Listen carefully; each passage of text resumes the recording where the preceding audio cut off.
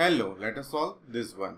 So here I will explain summary of this question. So these all circles are our bulbs. Now the question says if you turn on any one bulb, let us say this one, then it will automatically turn on bulbs connected to this one. Now which are the bulbs connected to this one? So if you turn on this black, then this is connected with it by this line.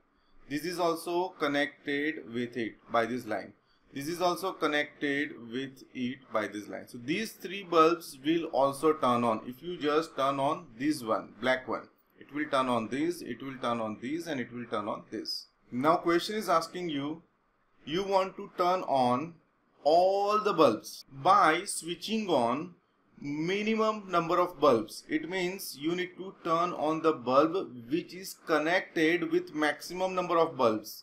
It means if you turn on one bulb, then you need to turn on in such a way that it turns on many other bulbs. Very simple. So here what I will do, for me it looks connected to many bulbs. So I turned it on, and now you can see this one is connected with that. This one is connected with that black bulb, and this one is connected with that black bulb. Now next one I will turn on this one. If I turn on this one, then it will turn on this,